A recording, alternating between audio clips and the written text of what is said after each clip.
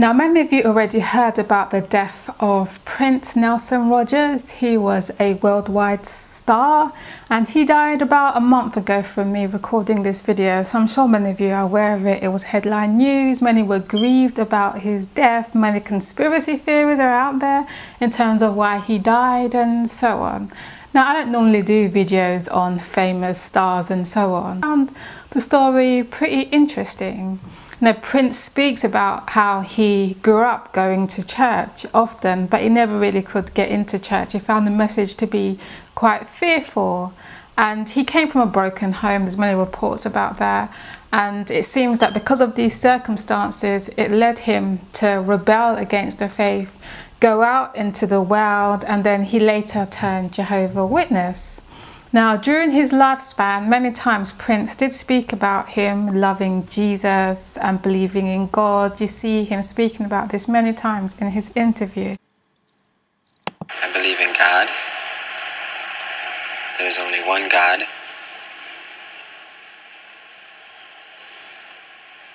And I believe in the afterworld. And I just want people to know that I'm very sincere in my beliefs. And I pray every night. And I don't ask for much. I just say thank you. But I just want to say that actions speak louder than words. And Prince's lifestyle, especially when he was young, promoted something that was totally against biblical principles. And it's clear for everyone to see, not judging the man, not saying I'm better than the man. It's just the reality of the situation. That Prince, through his music, through his lifestyle, even through the way he dressed, he promoted all those things that God found abominable. Abominable in the sight of the Lord, i.e. licentiousness, the fornication, dressing like a woman. God tells us that that's an abomination. He's totally against that.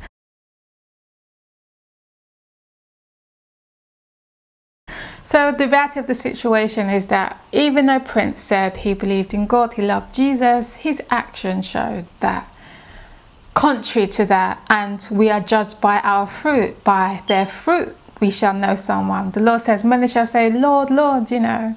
But only those that do his will enter into the kingdom. So let's just, accept the reality of that situation. And we also see this clearly in a song that Prince wrote, which was called Seven, which was based upon the revelation, it was reported. And in this song called Seven, Prince speaks about the sevens dying, that all sevens we will watch them fall, and he repeats that often. Now, many believe that this seven he's referring to is Seventh-day Adventists, and that he wants to see the destruction of Seventh-day Adventists because he had a negative background. He had negative experience of the Seventh-day Adventist church due to his environment. So he speaks about them falling. And in a particular stanza of that song, he speaks about an angel coming to him, giving him a key. And this angel is described as a female. And again, they are talking about, the sevens falling and so on. And bear in mind that there are good angels and that there are bad angels. And the angel that came to Prince can only be a bad angel, a satanic angel, because what he's promoting, or what he describes the angel as she, and in the Bible there's no she angels. Nevertheless, this she angel that came to Prince, which can only be from Satan, talks about the sevens falling and so on. Conversation, the artist shared a very personal discovery he's recently made about himself. This is very interesting. Recent analysis has proved that there's probably two people inside of me, just like a Gemini, and we haven't determined what sex that other person is yet. Did you say I'm not even sure what sex it is, or he or she or it is? Did you say that? Yeah. I thought I heard that. What I'm getting from you is that you were very much in touch with both sides of yourself, your masculine and feminine side. Oh, yeah. Yeah. And always have been. And so people grow up thinking that you're weird or that you're gay because of it, and that never bothered you? Hey, whatever floats the boat. Whatever peanut butters the jelly. Yeah, there you go. It's enough trouble. Literally, like another personality you're talking about. Well, what they seemed to find was that it was someone I had created when I was 5 years old.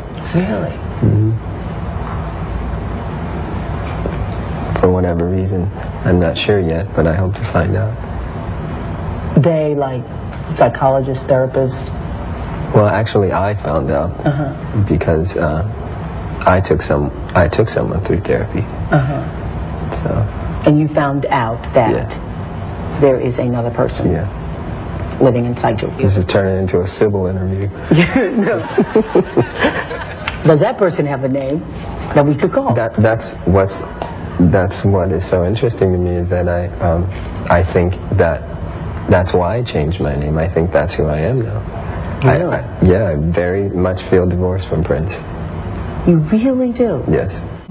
So it shows to us clearly, and I don't say this with any joy in my heart, that Prince, like many in the music industry, was just Satan's instrument. That's the reality of the situation. And the role of Satan, his game, what he wants more, is to destroy the remnant church. The remnant church that keeps the commandments of God and have the testimony of Jesus, because the Bible clearly tells us that in Revelation chapter 12, verse 17, where it tells us, and the dragon was wroth. The dragon is Satan, Revelation 12:9 tells us. And he is wroth with the woman. Revelation is written in symbolic language, so the woman is the church. Jeremiah 6:2 will tell you that a woman represents a church in Bible prophecy. So the dragon, Satan, is angry with the church and went to make war with the remnant of her seed, which keep the commandments of God and have the testimony of Jesus. Now note that this group whom Satan is warring against is the remnant. And the Seventh-day Adventists are always known as being a remnant in Christendom, because we are the only ones who emphasize keeping the commandments of God through faith in Jesus, including the seventh-day Sabbath. And many believe that through that song, Prince is working with the devil, under the devil's influence, to destroy Seventh-day Adventists. Now, he can destroy Seventh-day Adventists not just physically, but more so in the spiritual, through his music, through the things of the world, to get God's people to forsake the commandments of God and join the world. So he's basically working with the devil to destroy Seventh-day Adventists. And it doesn't have to be physically. We are in the spiritual realm. And how the devil wants to destroy true Christians is through the allurements of the world, the music, the TV, everything it promotes. That's how Satan wants to get God's people. So it's important that we are to be aware of that. Alongside that, we are told that the whole world is to be stirred with enmity against Seventh-day Adventists, because they will not yield homage to the papacy by honouring the institution of this anti-Christian power. So the whole world is going to be against Seventh-day Adventists, and Prince pledged his allegiance to join with the devil in regards to this. And it's important that we understand and recognize this. More clearly, we see Prince's association with the world and satanic principles is also through the symbol he promoted. Now, many of us are aware that Prince changed his name to the unpronounceable symbol, which was a symbol of male and female, the joining together. He tells us this. The symbol came to you, and the symbol is like a combination of female and male? Yes. And that is why you're now... But this symbol, which you see, which Prince so heavily promoted, can be stemmed to Egypt, to a symbol which many of the Egyptian gods and pharaohs carried, which is known as the Ankh. You can see the similarities, how they look the same. That it's the same message that Prince was promoting. Now, this Ankh, as I mentioned, stems from Egypt. And many of you who have been following me on this channel will know that there's a theme running through in regards to Egypt and God's people going back to Egypt spiritually when we are to come out of Egypt. And this Ankh symbol can be traced down to Egypt, a satanic organization, a satanic power, a satanic theocracy that was totally against God. We are told the Egyptian gods are often portrayed carrying it by its loop or bearing one in each hand, arms crossed over the chest. The Ankh appears in hand or in proximity of almost every deity in the Egyptian pantheon. So you can see that this was promoted by the Egyptian gods simply because they believed that it had power in it, and that's why they heavily promoted it. You see that many pictures of the gods carrying this Ankh, and they believed it was associated with power, with magic. And this should be no surprise to us Bible students, because when Moses went to meet the Pharaoh in Egypt, it speaks of the magicians who were also trying to counteract the work of God. So we see this symbol really represents all that which belongs to Satan, because the Egyptian power was in direct opposition to the principles of God's principles of Egypt. Basically self-exaltation, exalting yourself above God. And the symbol of the Ankh, you know, stems from fertility, the woman uterus. And this is what many of the Egyptian Babylonian gods actively promoted. It was fertility, sun worship. And you can see that through the image of the Ankh. That's why Prince often referred to it as the love system, the union between man and woman. It all stems back to Egypt, which is the commencement of all that great apostasy which is against God. Speaking more about the Ankh, we are told, the Ankh is pure feminine energy. Ankh is an ancient amulet wand that symbolizes life, creation and eternity. In Kemet, the queen mothers, sun gods and kings are shown carrying it in each hand or by its loop to demonstrate her command over nature, energy and the power over life and death. So there's key words I want to focus on in that statement, and that's the queen mother, sun gods and kings. Very important. Again, Ankh is the two-dimensional slice of the three-dimensional immaculate conception of the queen mother's womb, pregnant with the egg of a Christ soul. Her sacred spear loop represents the pregnant fertile womb of mankind, which contains the developing fetus of the Christ her. So we see how it stems from what? The queen mother, the immaculate conception. These should be ringing bells in your mind, because we know that this is where in Egypt, in the Babylonian kingdoms, this is where the mother-son worship has been traced down. And it all stems from Nimrod, you will find. It all stems from that era. And in this image, you can see the mother-son worship. And that is what the Ankh symbolizes. And where they believe that the queen mother, you know, is like God, you know, and she had this immaculate conception by the sun to produce a son. And all this can be traced down to Nimrod. Many of us are aware of the story of Nimrod. In the Bible, Nimrod is described as a mighty hunter in the face of the Lord. Genesis 10:8-9 tells us, and Cush begat Nimrod. He began to be a mighty one in the earth. Now Cush's father was Ham, and Ham is who established Egypt. So Nimrod's genealogy traces down to Egypt. Nimrod is a product of Egypt. It continues, he was a mighty hunter before the Lord. Wherefore it is said, even as Nimrod, the mighty hunter before the Lord. And the beginning of his kingdom was Babel and Arak and Ach and Canaan in the land of Shinar. And Nimrod is known to have built the Tower of Babel. And what Nimrod was seeking to do was to set the whole world a new world order he was building. That's what the Tower of Babel represented. If you studied it, a new world order that was totally against God. That's why the Bible describes him as a mighty hunter in the face of God. And it was through his lineage the mother-son worship was established. Now, how do I say that? Well, when Nimrod died, his wife Samaras claimed to have been impregnated by the sun, and she gave birth to a son, and she gave birth to a son.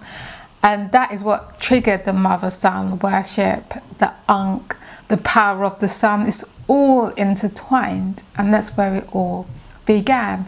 And Satan set up this system to confuse God's people, because many times God's people were caught up offering sacrifices to the god of Moloch, offering their children. It stems through this false system that was established, and God wants us to be aware of it and turn for it, because the same principles are here today, and many don't realize it. So Satan set up this counterfeit system to deceive God's people from the truth, so that when Christ truly was to come, who was to be born of a virgin, many will reject that, thinking that it's already taken place before, or just be totally confused about the issue.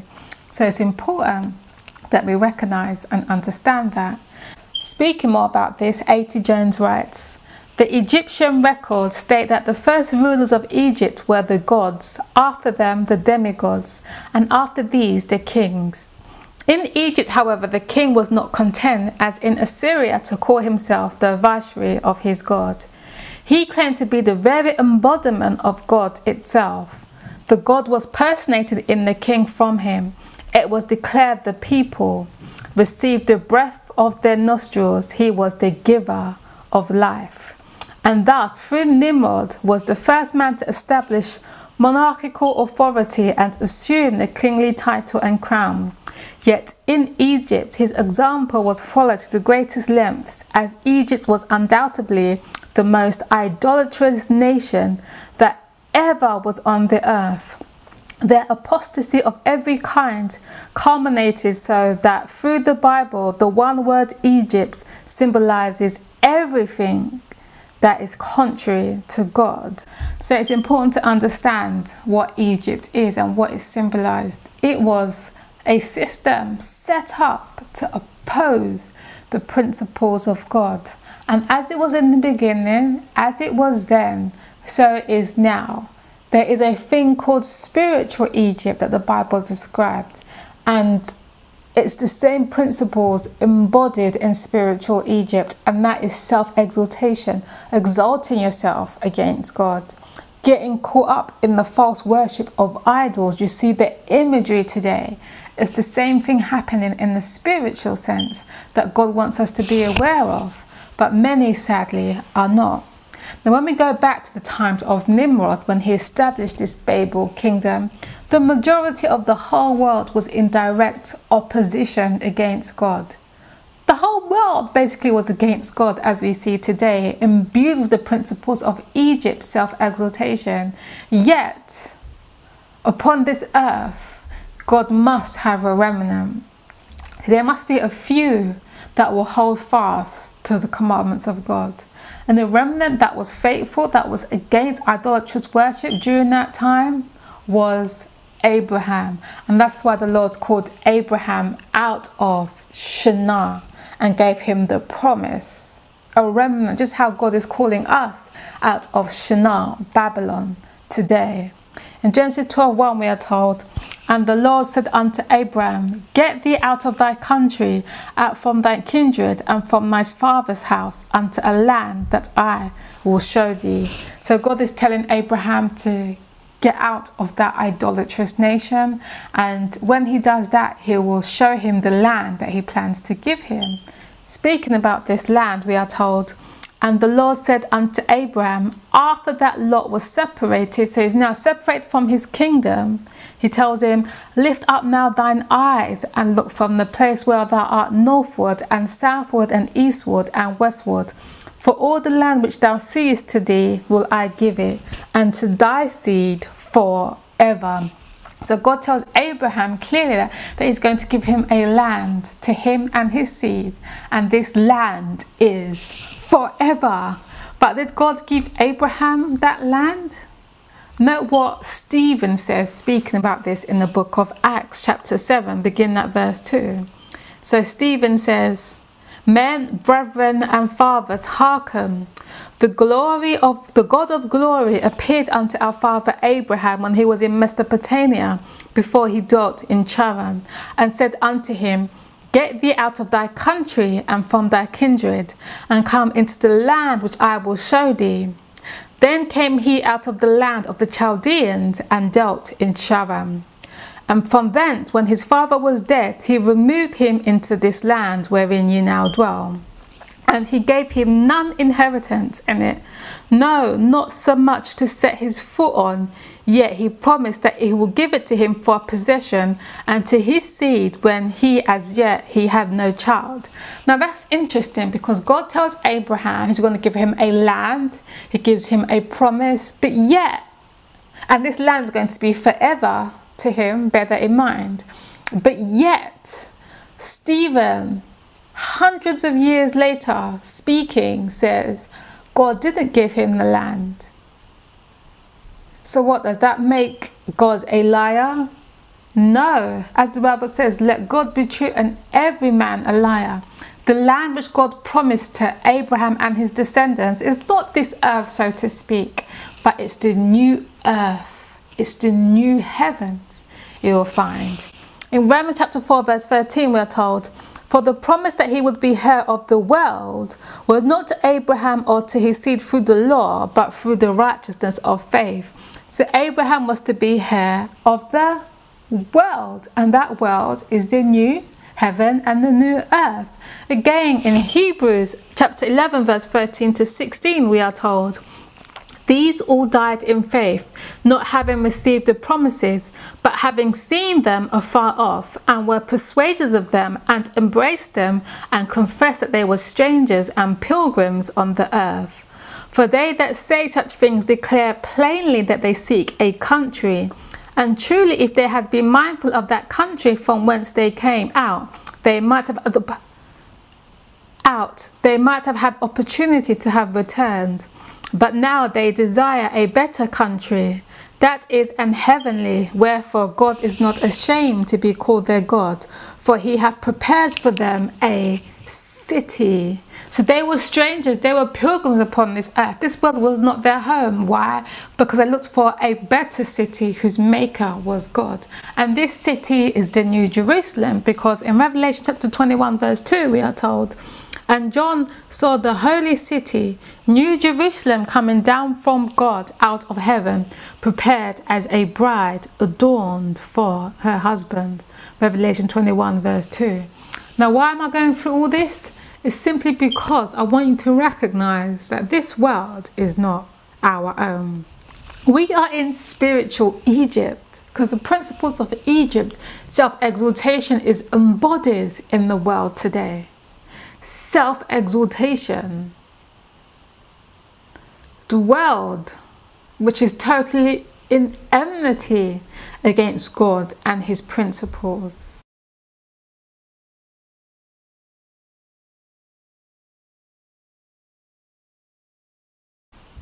So as God called Abraham out of Mesopotamia, Babylon, and gave him the promise to him and his seed, likewise he's doing the same to us. He's calling us out of this idolatrous worship that's taking place all over us, calling us to be a peculiar people, and bringing us to himself. That's what we need to understand. This world is not our home. It speaks of the money, the cars and everything, but it's temporary. I mean, look at Prince, for instance. He had everything, it may seem, but you look into his eyes and you can see he was miserable. He was a slave. He was in bondage. He was a spiritual Egyptian. That's the reality of the situation. And look at him now. He's dead. That's the end, sadly. gone. You know, would he be in heaven? I don't know if he repented the last days of his life. I don't know, only God knows. But I want us to understand that these things on this earth is temporal, and like Abraham, we should be seeking to get out of Babylon and keep our minds focused on the spiritual, the new heavens, because we are pilgrims. Now, the story of Prince sort of reminds me of Solomon. We know that Solomon, you know, was a Jew. You know, he had everything. He was blessed from God. But what happened? He turned away from God. How did he turn away from God? What led to his downfall? It was when he took an Egyptian wife. That's no coincidence. And then he totally turned against God and began to worship their gods. He's known to put his kids through the fire. All that was abominable to God. We see Solomon being caught up in it, just as Prince was caught up in it. But in his later years, praise God, we know that Solomon repented. And he describes all those things that he had. He had the world, the richest man that lived at that time. He calls it vanity. It was miserable. He was miserable. And I want you to understand that many of those stars that may look up to today, who want to be like, they are the most miserable people upon the earth. And you can see it in their eyes. They are in bondage. They are a slave. It's all an illusion. And we need to wake up and not be deceived. Solomon recognized this. And note what he writes describing his experience. He says, I made me great works. I builded me houses. I planted me vineyards. I made me gardens and orchards. I got me servants and maidens. I gathered me also silver and gold, and the peculiar treasure of kings and of the provinces. I got me men, singers, and women singers, and the delights of the Son of Men as musical instruments, and that of all sorts. So I was great and increased more than all that were before me in Jerusalem. So he's basically telling us that he had everything. He continues, and whatsoever mine eyes desired, I kept not from them. I withheld not my heart from any joy, and my heart rejoiced in all my labour. Then I looked on all the works that my hands had wrought, and on the labour that I had laboured to do, and behold, all was vanity and vexation of spirit, and there was no profit under the sun. So what was it? It was vanity. It was worthless. He continues, and I turned myself to behold wisdom and madness and folly. For what can the man do that cometh after the king? Even that which hath been already done. I hated life. Yea, I hated all my labour which I had taken under the sun. Ecclesiastes chapter 2 verse 4 to 18. So we see Solomon had everything. But what did it result? Him hating life. It was worthless, he recognized. And so I want you to understand that the things of this earth, they're worthless.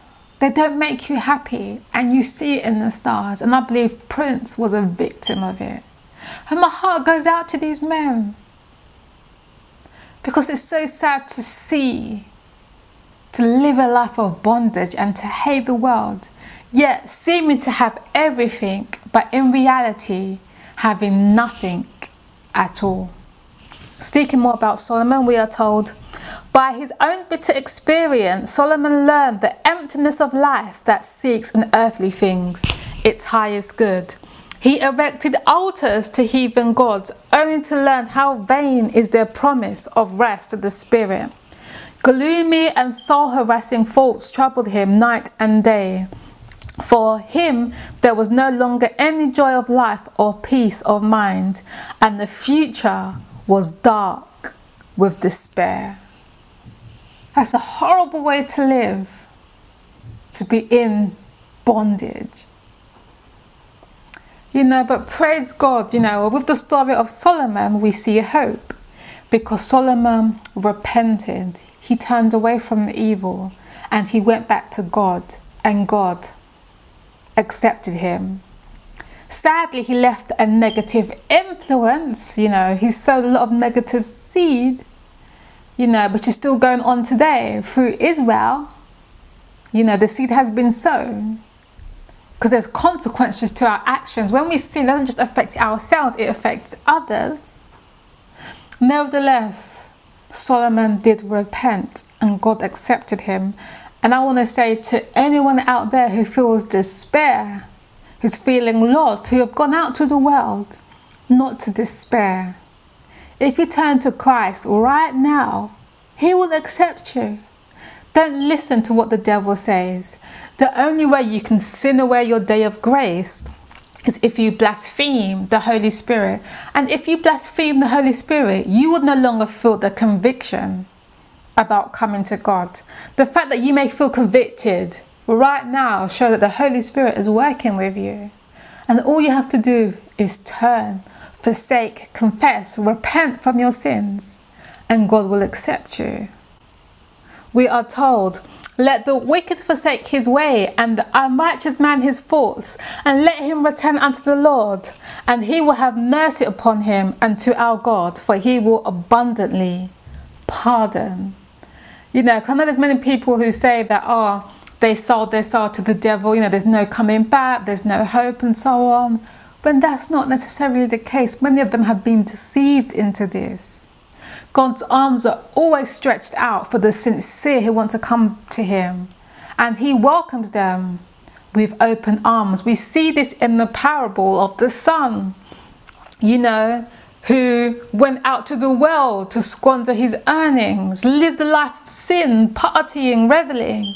But then when he realized he had nothing, he went back to the father. And did the father turn him away? No, he accepted him. And that's an illustration of our Father in heaven. Many times we portray God, our Father as being someone who's like so unforgiving, But God is love, true love, self-sacrificing love. And is not willed that any of us should perish, but that all should come to repentance. We are told, I acknowledge my sin unto thee, and my iniquity have I not hid. I said, I will confess my transgressions unto the Lord, and thou forgavest the iniquity of my sin. Psalms 32:5. And this is what David wrote. What did David do? He killed a man so he can have his wife. What wickedness is that? But yet he repented. And David is described as a man after God's heart. Even Manasseh, who's known to kill many of the prophets, who worshipped Baal and Moloch, when he repented, God accepted him. So we have time to repent. Don't leave it too late. Don't wait, because you don't know what's going to happen tomorrow. It's so important that we forsake our sins and go back to the Lord. We are told in Isaiah 27 verse 5, or let him take hold of my strength, that he may make peace with me, and he shall make peace with me. Amazing. Again, great peace have they which love thy law, and nothing shall offend them. The law is God's hedge of protection around us. And many of us see the law as bondage, as evil, when no, it is the only way for peace. I mean, look at the principles of God's law. Do not steal, do not lie, do not commit adultery, honour your father and mother. It's all for our protection. And when we break those laws and we go out to the world, that's when there's no safety. I was in the world, lived a life of sin. But as I've come to learn about God and the Bible and the commandments and the Sabbath, I have never felt so safe in my life. Just that security. Because when you're obedient to God's commandments, you have his seal. He protects you, and no weapon formed against you shall prosper. Even if they try to kill the flesh, if you're in God, your mind is at peace. That's why when they're trying to kill the saints of old, many of the martyrs, they were singing as they're going to their grave. Why? because, like their father Abraham, their minds were focused on the heavenly, the new Jerusalem, the new city which God has prepared for us, because they recognize that they are pilgrims. We are pilgrims, so it's foolish for us to seek the things of this world and try to make a name for ourselves and try to, have all this money and all these large houses, and that doesn't make you happy. It never will. True peace comes from being obedient to the law. True peace comes from self-sacrifice, living a life of service, going out to help people, putting other people first. That is peace, that is joy. And not that self-seeking pleasure which we see to the world, which comes from Egypt, Babylon. That's death. And we see that in many of the stars today. They live a miserable life and they die early. Let us not be deceived. This world is not our home. To conclude, we are told, let us hear the conclusion of the whole matter. Fear God and keep his commandments, for this is the whole duty of man. And that comes from the words of Solomon. He recognized this. Keep God's commandments and you'll be safe from the wiles of the devil.